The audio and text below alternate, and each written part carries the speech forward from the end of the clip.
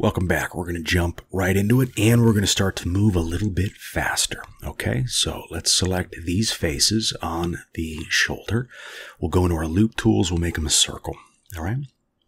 From there, we're just going to delete the faces, and then we're going to select the edge loop and kind of scale out where we want our shoulder pocket to be, and then we're just going to start to extrude the arm. All right. If you need this to be slower, just slow it down a little bit. Otherwise, we're moving. Okay, so we're going to extrude the arm out, and bada bing, in about 10 seconds, we have the arm. That's nothing new. Now, let's add a cylinder. Let's make it an 8-cylinder face, and you're going to see 1 and 2 for the radius and the width. Make that 0.1 and 0.2, and we're going to make our fingers. Okay. Then we're going to add a couple of edge loops to create where our knuckles need to be, and then we're going to close the tip of the finger. Just extrude that in, and then let's select these verts, and just you can merge at center or last. Dealer's choice right there. That is to taste. Okay. And then we're just closing off that open hole to create the tip of our finger. Now we're going to make a little bit more geometry to create our nail pocket, our nail bed. So that this is just extruding, insetting, moving, scaling, extruding. Nothing new is here. Okay. Then we're going to add a subdivision surface modifier, makes it nice and smooth. Then we're going to right click and shade that smooth. And then we're going to create the geometry around our knuckles. So let's select these top two and bevel them with Control B. All right. Then we're going to create the geometry on the top of our finger. And we did this with the kneecaps, right? So you're going to select these and then merge at last. And then on the other side, same thing, to create the ability to bend when we rig. And then, but we've created some triangles, and you know what to do. Select these edges and then just right click and dissolve edges. Easy peasy, lemon squeezy. Now, let's add a little bit more geometry with just Control R, some edge loops around the knuckles. Okay. And then we're going to create the little divots, little ridge lines at the, on the undersides of our fingers by just selecting these edges, and then just move them up on the Z axis. And you should see just the tiniest little bend that all primate fingers have. Humans aren't the only ones that have that. So now we want to change where our cursor pivots. Okay, so if you've never done this before, it's pretty easy. Just Control S and cursor to select it. So we want to be able to scale from the base of our finger. We want to be able to rotate from the base of our finger. And this is important because now we're just going to Shift D and duplicate and just create the rest of our fingers from the one finger. So as long as you can make one finger, you can make all the other fingers. Okay. And then just Control D, duplicate, rotate a little bit, scale it a little bit. If you want your character to have massive hands, that's cool. If you want to have tiny little dainty hands, that's cool. I'm going to have regular. Now, we've created 4 different objects. We're going to join those. Select all of them and hit Control J to join them. Now they're all one object. All right. I'm going to take the subdiv surf modifier off, and I'm going to connect the geometry. We connected them in the world of objects, but now I want to literally physically connect the geometry. And you can scale the essentially the webbing that connects our fingers.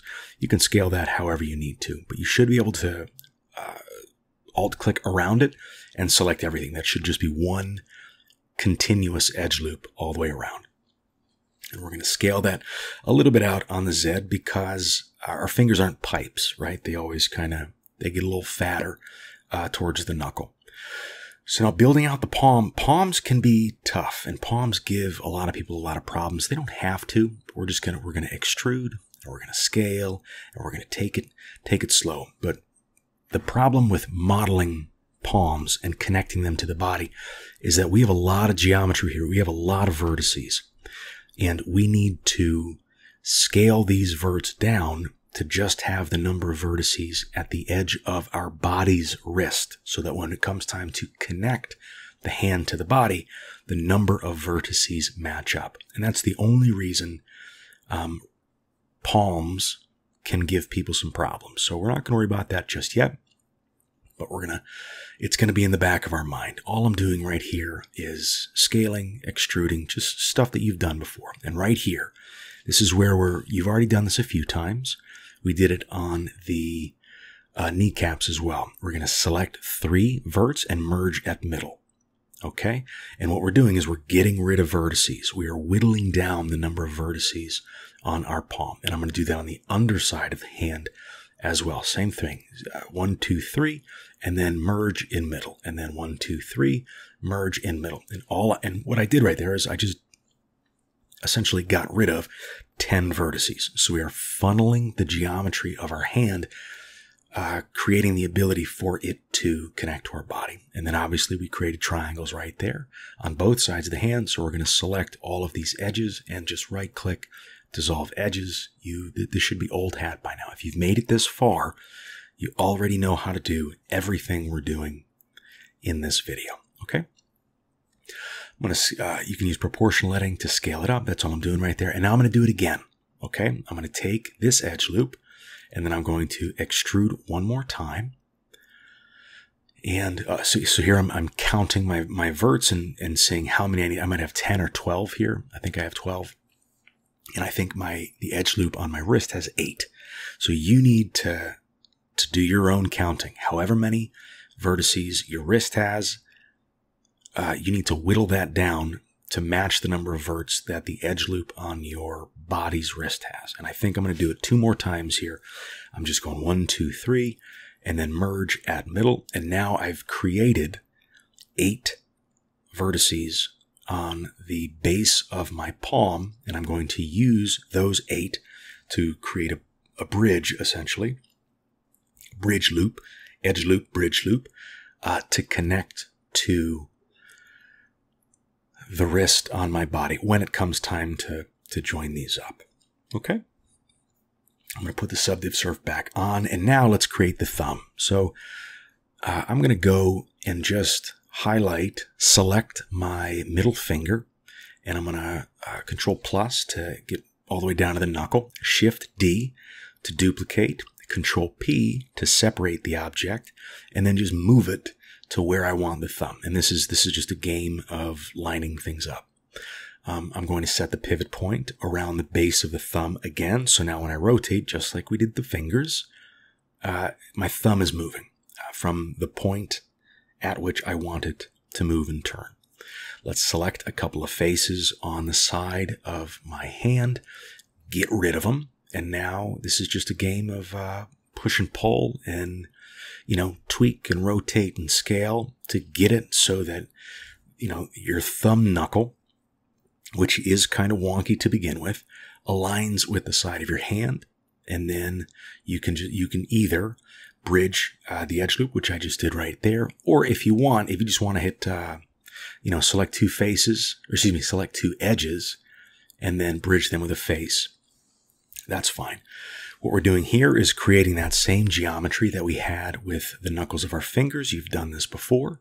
And we're just going to dissolve that edge, and we're going to do it on the exact same, on the opposite side.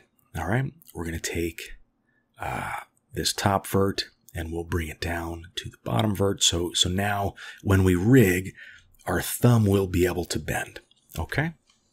And then I'm just going to add a couple more loop cuts and then proportional edit to scale it up. And there you go. You get a nice little hand.